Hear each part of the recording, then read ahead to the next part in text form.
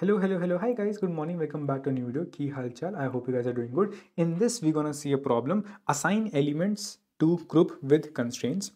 Again, sorry for being the video a bit late. I was in insurance claims.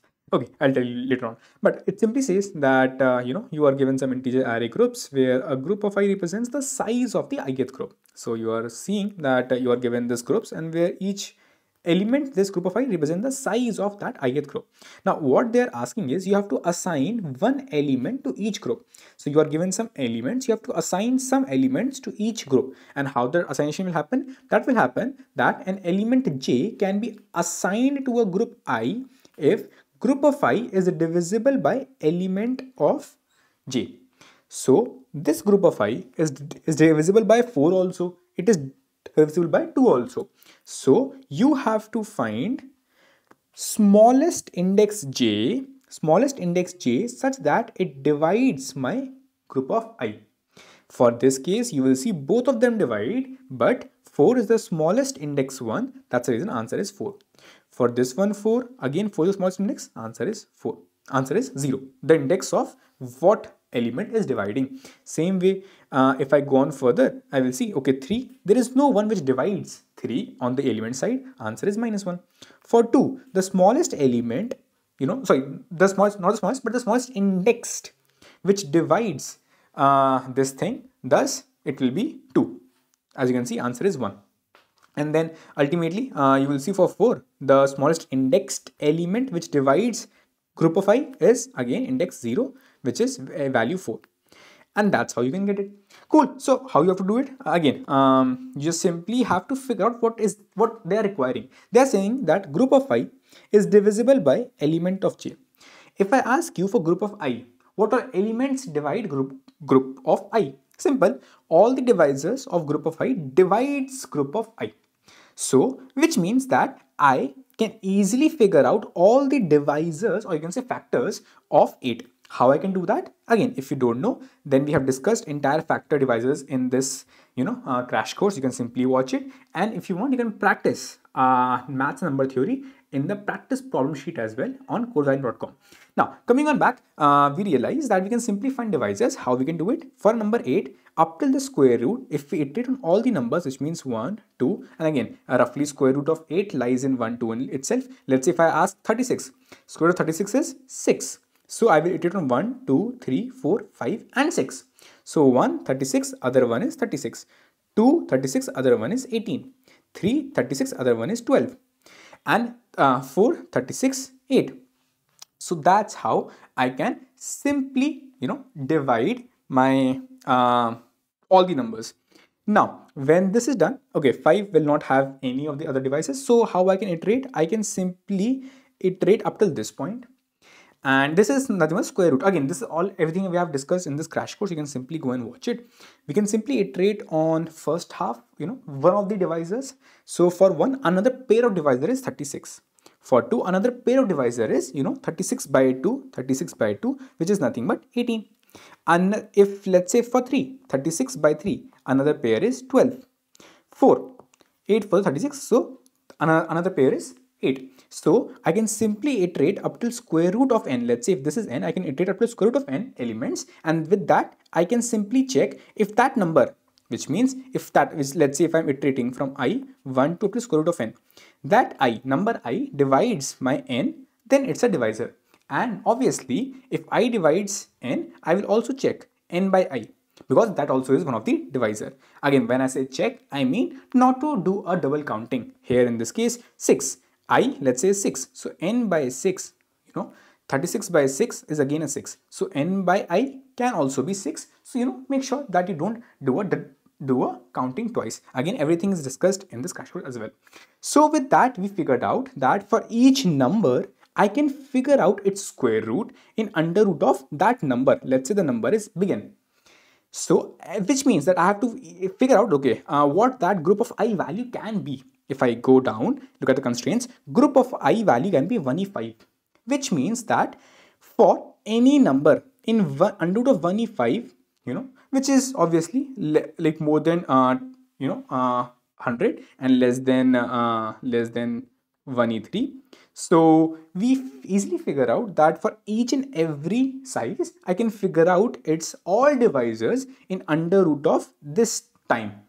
Again, considering my n also, which means the group size also is 1e5. This is also 1e5. Let's say this is m. Let's say this is n. So my time complexity to figure out all the divisors for all the numbers, because again, for one of the divisor, it will be under root of m. For all of them, it will be n into under root of m. That will be my time. And obviously, n is 1e5. Under root of m will be around, more than 100. But it will still work under 1e time complexity. So now I figure out, okay, this piece is sorted that for each and every number, let's say 8, 4, 3, 2, 4, I am easily able to figure out all of its divisors. Now, the only task is, while I'm iterating on all of its divisors, simply check, do I have a 1? Okay, no, I don't have a 1. Do I have a 2? Yes, I have a 2. Its index is 1. Okay. Do I have a 4? Yes, I have. Its index is 0. So minimize that value. Do I have a 8? No. Okay. So minimum value is 0, which I could achieve. So what I did, I simply went on to a number, or you can say a size. I iterated on all of its divisors. I did on all of its divisors. And with that iteration, I easily figured out that, simply going on to it and checking in my elements. So that check itself should be very fast. So now I realize that I have to go and check, which means that I have to maintain that, okay, this element, well, let's say 4, is at what index? This element 2 is at what index? And again, I need the first occurrence. So for element 5, the first occurrence is 0. Element 3, the first occurrence is 1. So with this hash map, it will tell me the availability of any of the divisor and also its smallest index. How I will use that? I will leverage this specific index, element index hash map by when I will be iterating on all of its divisors, I will check, do I have 1 in my hash map? No. Okay, ignore. Do I have 2 in my hash map? Yes. Which means that 1 is the answer for this specific group of 8. But again, I have to try for all the possible divisors, which means I will try for 4 also. Then it will say 0. So minimize that result, because that you have to minimize it. You have to get the smallest index j. So minimize that index j. Then 8, okay, I don't have it. So for this 8, while iterating on all of its divisors, I achieved the answer as 0 and simply update that answer. And that's how you can simply track it. Cool. Now you will repeat it for all of the numbers, and for each number, which means you have in total have n numbers. For each number, the square root can be under root of m times. And while iterating on the square root, I have done a pre-computation for every element and the corresponding index. Thus, it will be pretty sorted. And thus, I can simply get my answer. Cool. And that's the code also. Let's say if I show you the code. Firstly, I made a hash map. Hash map will say element index. I will go into all the elements and will check if that element is already updated in my hash map, then don't update it. If it is not updated in my hash map, which means this element is not inside my hash map, only and only in that case, make sure to update that element with its corresponding index. Why this is required? This is required because that you have to keep track of the first, for that specific element, the first index which I encounter. Okay, now let's say if I go on forward, I will go on to all the corresponding size. Right? How I will do that? I will simply say that, go and try for each and every size, go and try for all the divisors. And as I told you, for a specific size, if I'm trying for divisor, I'm trying from 1 to under root of size. Right? This is what I'm doing right now. But divisor is one of the one. Another pair of this will be size divided by divisor is another divisor itself. So this is one divisor. Another divisor is size by divisor. So I will try, firstly, if the size divides my divisor, which means that this divisor is actually a divisor. If that is the case, then make sure that do you have that divisor as an element inside your element index hash map? If yes, make sure to minimize the minimum index.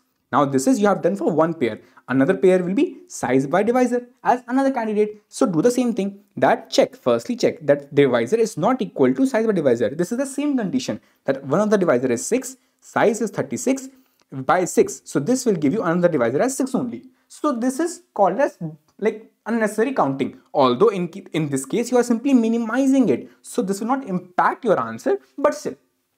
It's a simple pruning. Again, I mentioned that if you even ignore this condition in this example, it will not impact, right? Okay, now continue further. You will simply check size by divisor as another divisor. Is it there in your index map? If yes, okay, great. Then make sure to minimize the index. So this is how you tried to move your every divisor from 1 to square root of n, and then tried to divide that number, and if it is great, if not, like if it is great, if not, then okay, move on. If it is, then try for d and size by d, both of the devices.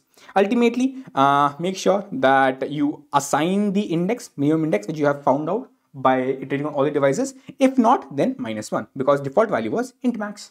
If it is still default, which means you did not find any of the devices which could actually divide that number, that specific size, then okay, -1. If not, then you have the divisor, and ultimately return the assigned array. Cool. Because of this, the time will be O of n into root m. Again, as I told you, n here is also 1e5, root m is also 1e5. Thus, this will easily work in under 1 second. Space, in this case, you're not using any extra space apart from this hash map.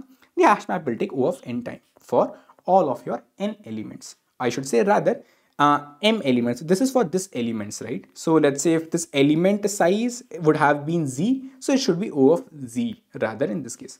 Cool. I hope you got it. Again, make sure that want to practice, make sure to come to practice problem sheet and practice math and number theory. If not, then do make sure that you watch this crash course. Bye bye. Take care.